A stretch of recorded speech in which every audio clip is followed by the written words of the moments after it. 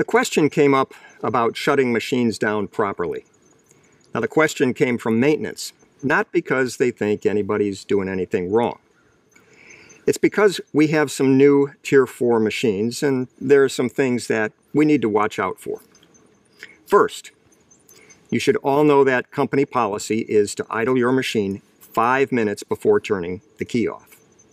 So that means park brake on, lock levers in the locked position, no throttle, idle for 5 minutes.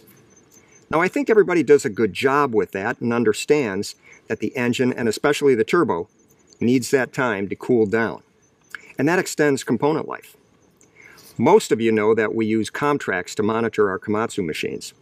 Comtrax is Komatsu's telemetric system that gives us all kinds of valuable information about the machines, and we use that data to help us manage the machines, their maintenance, and the business. My point here is that the new Tier 4 Komatsu machines have master switches outside the cab. If you turn that master switch off when you are done with the machine, make sure the green light next to the master switch isn't on or illuminated.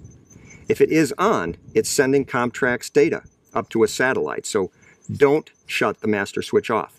It doesn't take long for it to transmit the Comtrax data, so please be a little patient and wait until the green light goes out.